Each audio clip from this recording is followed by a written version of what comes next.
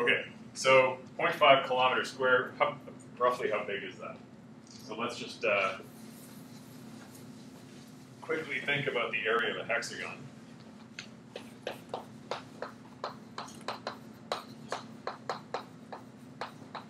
Anybody know what it is off the top of their heads? No?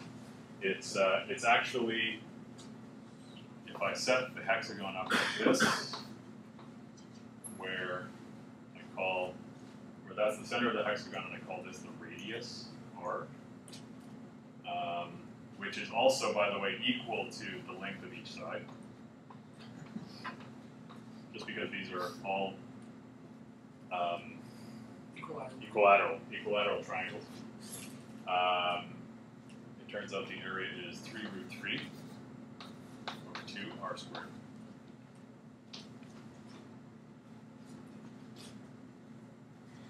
And if you're, okay, let's just quickly think about how you would calculate that from first principles, if you couldn't remember that. Basically what you can do, we know that there are 6 triangles in there. Each of these triangles are equilateral. We know that they're equilateral because if I start here and go all the way around, that is 360 degrees. So inside here, this angle must be 60 degrees. And furthermore, by the symmetry, these two angles must be equal, so therefore this must be 60, and this must be 60. So what I would do is I would then break this into 2 right triangles, where this is r, this is 60, and this is 30. And then the area of that triangle, let's call this side s and this side t. The area of this triangle is s times t, that's 1/2. And s is equal to r times sine 30, and t is equal to r times cos 30. So it turns out sine and cos of 30, you can represent them as, I think it's sine 30, that's 1/2, and cos 30, that's root 3 over 2. And s be r over 2? S be r over 2?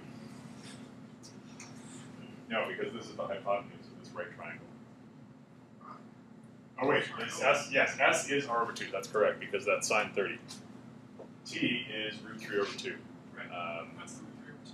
R. So if you put that, the area of this is something, anyway, whatever it is, the area of this guy is 12 times that, because there's 12 of those in here.